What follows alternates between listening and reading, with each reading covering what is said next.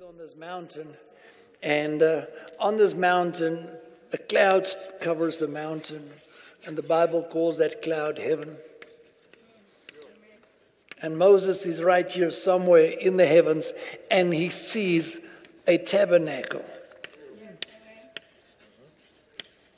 In other words, a dwelling place of Almighty God. And God says to him, Moses, make sure that you build everything exactly as you saw it on the mountain in heaven. If you read Hebrews chapter 8, 9, and 10. So Moses, make sure that when you come down this mountain, go build a tabernacle, but make sure it's according to the pattern you saw in heaven. So when Moses came down from the mountain, his face shone with glory, and he had to put a veil over his face so that the children of Israel could not behold his face. Okay, so the elders as well as Joshua warned him and said, Moses, you are shining, there's too much glory. Where did he get the glory? On the mountain. What was on the mountain? A cloud. What was in the cloud? The heavens. What was manifesting there? The dwelling place of God. What did Moses see? God in all his glory. How did he come down? With glory. What did he have to do? He had to put a veil over his face. In Acts chapter 7, when Stephen was stoned, he was talking more or less about Moses and all these experiences. He said, when Moses on the mountain received the living oracles.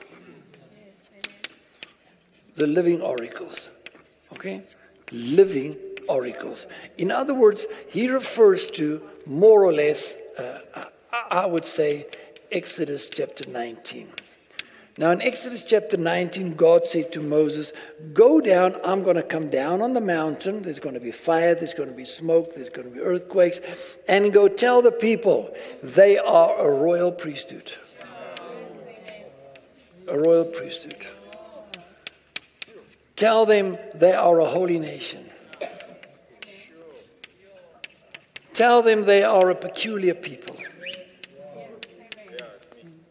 Okay? This is what God said in Exodus 19 before he gave the law in Exodus 20. So in Exodus 19, there was no mention of the law. There was mentioning of you're going to be a royal priesthood. You're going to be a holy nation. You're going to be a peculiar people. You're going to be above all people on the face of the earth. Now, not one of those things ever came to pass in the life of the children of Israel. They all died and they never got these promises. Okay? So keep that in mind. God gave Moses living oracles. He didn't give him a dead letter.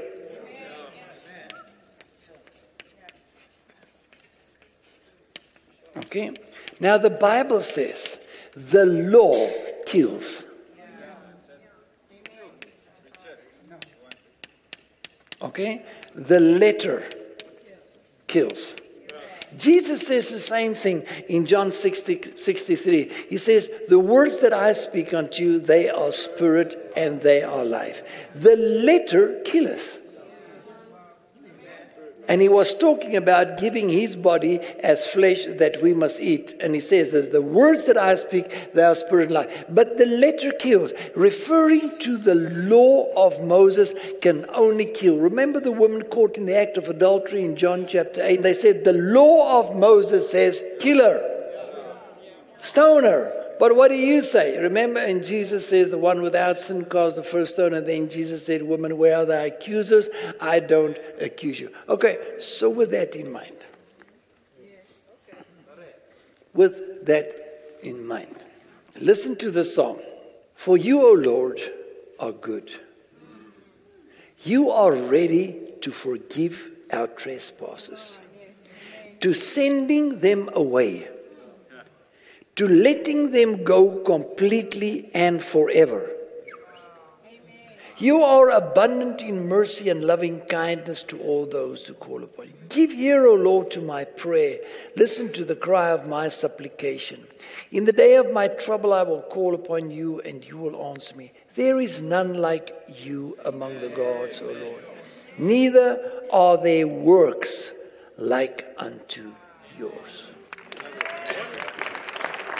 "O God, you are good, you are merciful, ready to forgive our sins, sending them away, letting them go completely."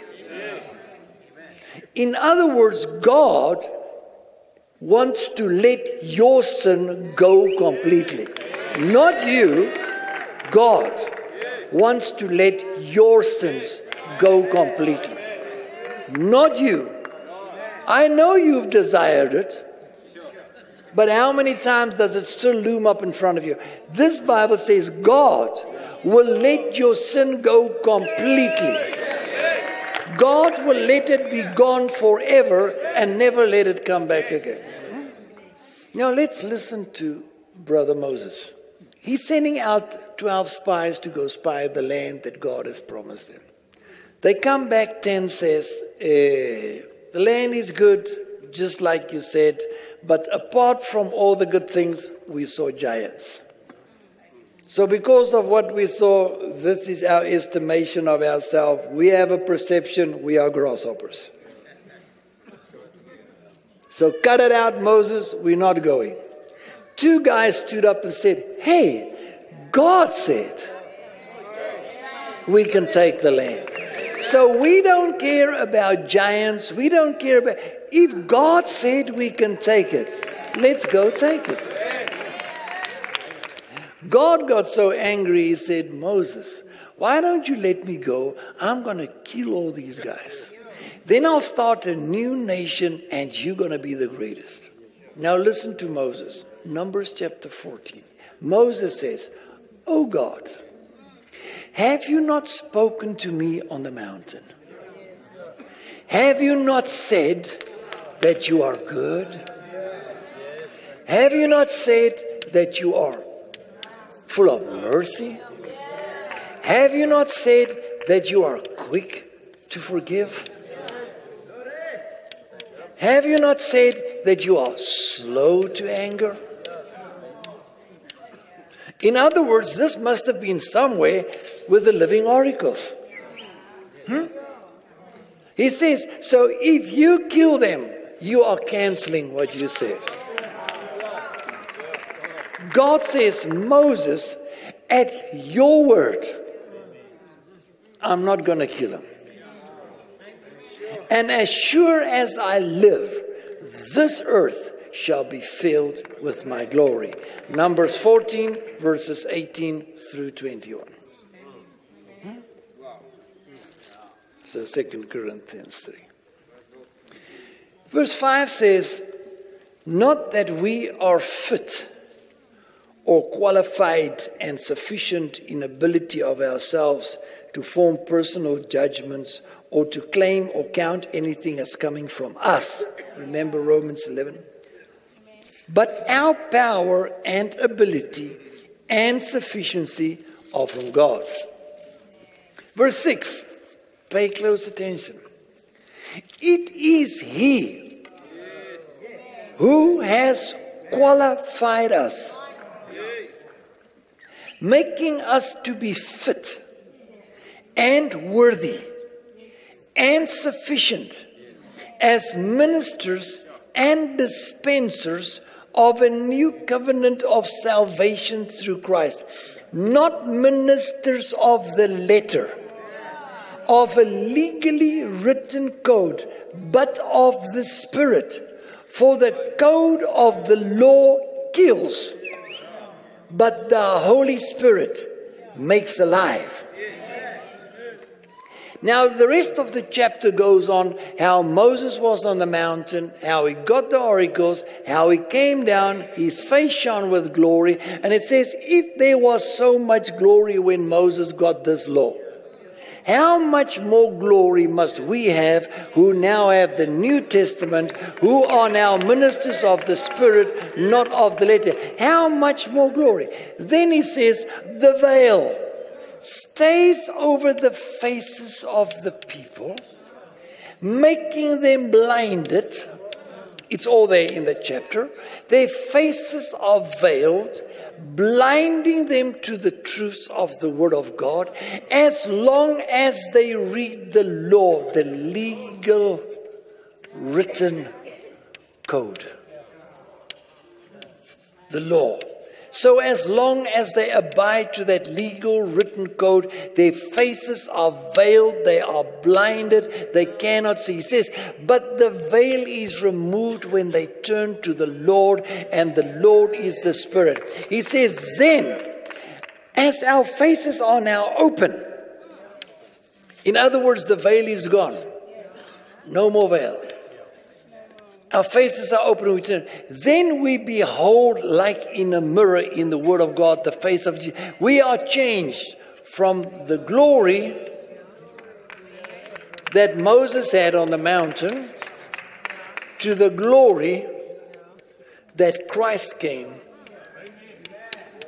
to bring us in the new. That was the letter. Okay? So we have the letter.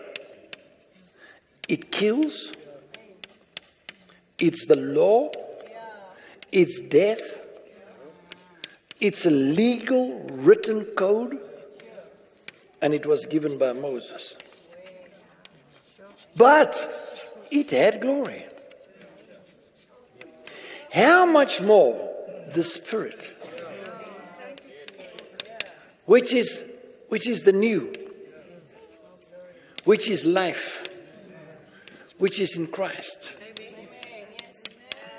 which is greater glory. Now, I trust that you see, He who has qualified us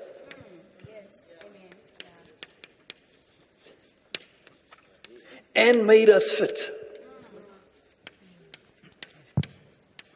to be ministers of the new, the Spirit. Now, you are fit and qualified, not out of yourself. Because it's not how much you want to get rid of sin, it's how He already prophesied. He will forgive you, send your sin away, completely take it out of the way, send it so far away that you will never find it again. Look at 2 Corinthians 3 verse 14. He says, their minds were blinded. For until this day remain the same veil, untaken away in the reading of the Old Testament, but the veil is done away in Christ. In other words, what blinds the minds? The law blinds the minds.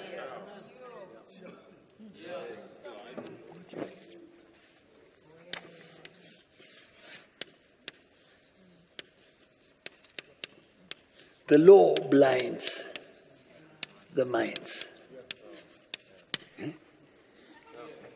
Hang on, sister. Now, chapter 4 says, seeing that we have this ministry. Which ministry? Chapter 3, verse 6. We are qualified and fit. Okay. Verse 3. But if our gospel be hid, it is hid to them that are lost. Listen. In whom the God of this world has blinded the minds of them which believe not, lest the light of the glorious gospel of Christ, who is the image of God, should shine on them. If the law blinds the minds, we just read it. Then he goes on to say, the God of this world blinds minds. So who's the God of this world?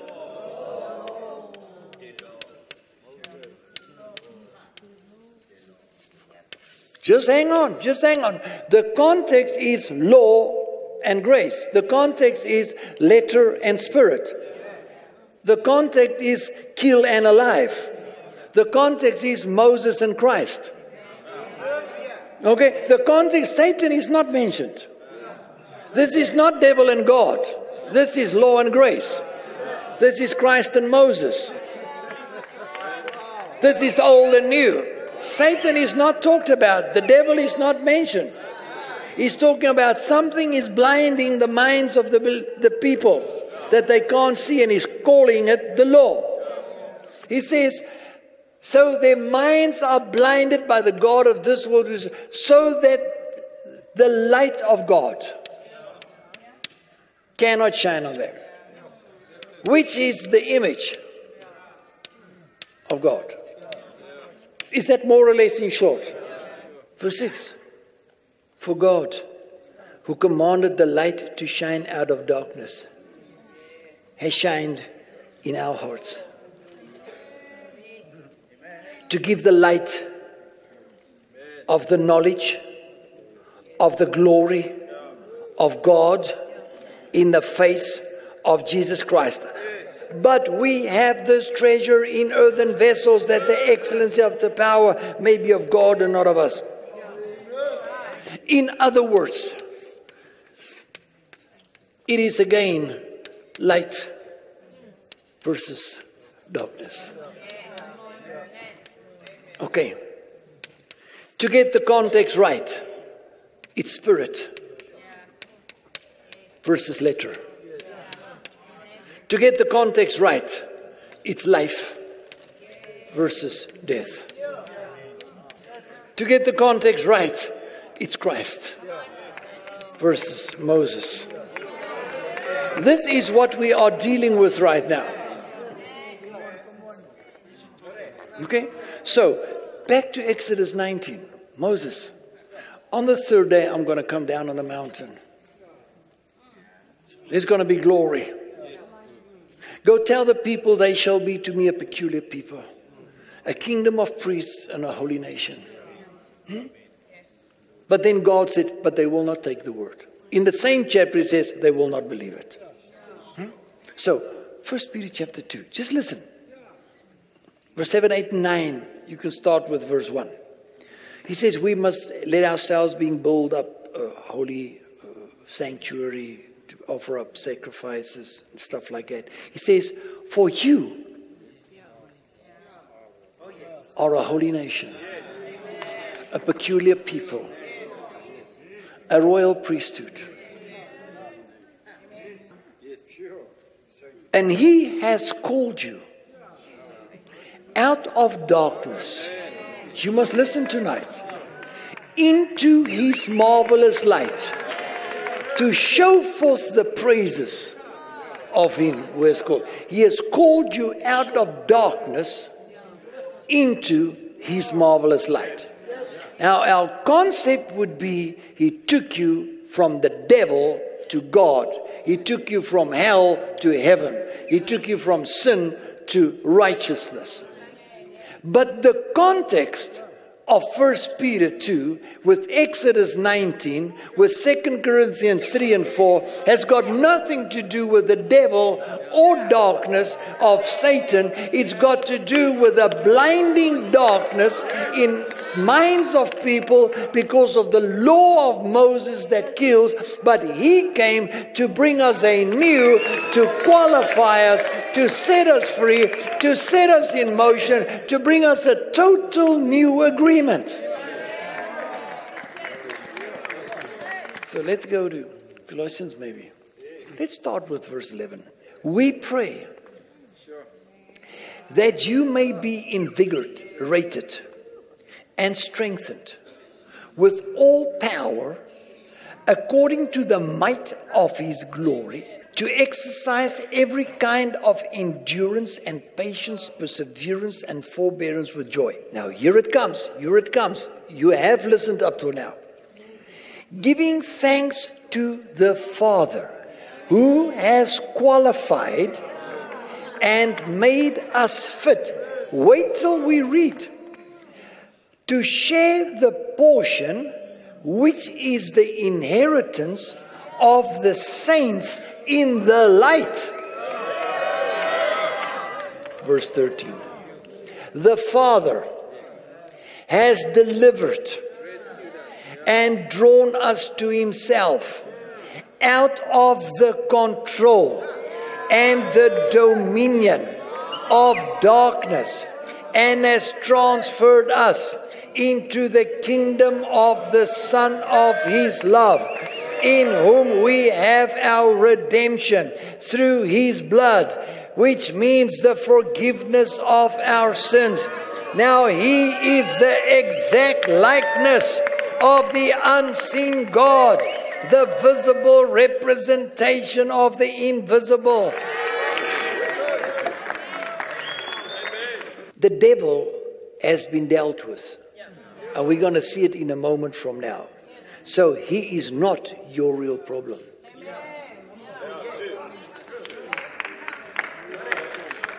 Your problem is law things. Judgment, condemnation, unworthiness, feeling guilty, feeling accused, feeling abused, feeling unaccepted, feeling rejected. I wish I can get somebody to preach it. That's all law stuff. Not the devil. Law. Listen to verse 21.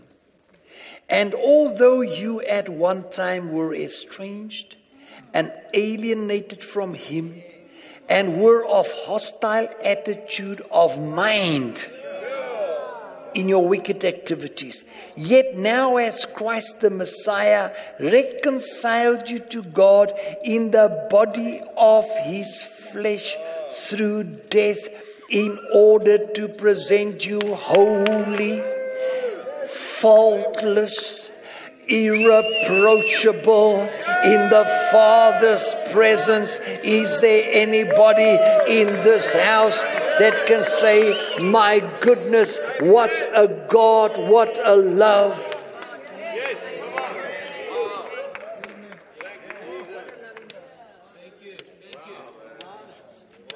Did you see this?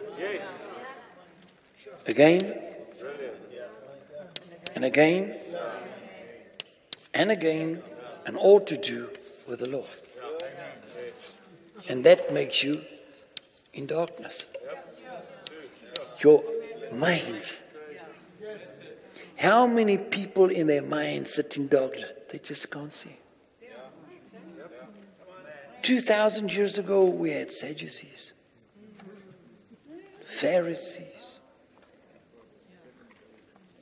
Now we have wouldn't sees, couldn't sees,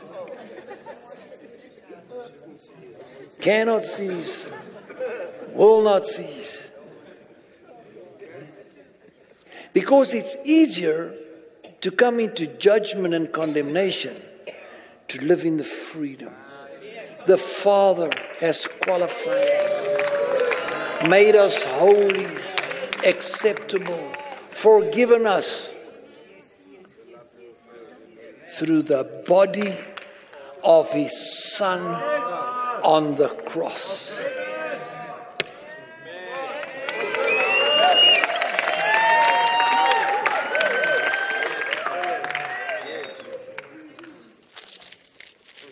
Keep your finger there. Let's jump to Hebrews 8, 9, and 10. Just read some selected verses maybe. Verse 12, chapter 8. I will be merciful to their unrighteousness, and their sins and their iniquities will I remember no more. In that he saith, a new covenant, he hath made the first old. Now that which decayeth and waxeth old is ready to vanish away.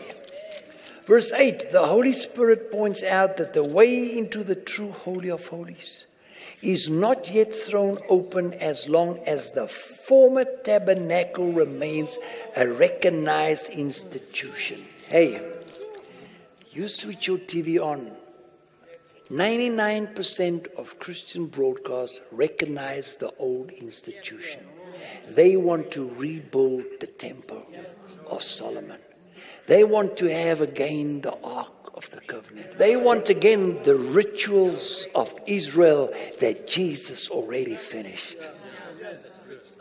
An abomination in the sight of the Most High God, slapping the crucified Christ in his face, say, come down from the cross. We don't accept the price you paid. We want to go back to rituals and laws and judgment. and physical cities instead of realizing we are the city, we are the people, we are the New Jerusalem. Verse 11. But the appointed time came when Christ appeared as high priest of better things, that have come and are to come through the greater and more perfect tabernacle, not made with hands, and is not part of the material creation. He went once for all into the Holy of Holies of heaven, not by the virtue of blood and goats, but by his own blood, having found, listen, and secured a complete redemption, an everlasting release for us.